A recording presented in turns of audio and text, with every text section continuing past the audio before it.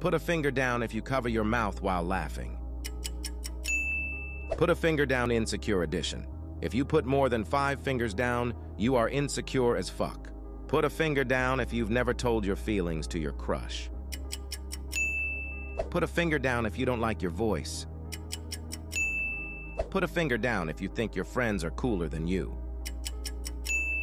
Put a finger down if you're afraid to speak in front of a lot of people.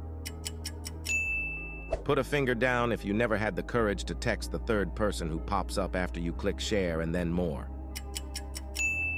Put a finger down if you're always apologizing even when it's not your fault.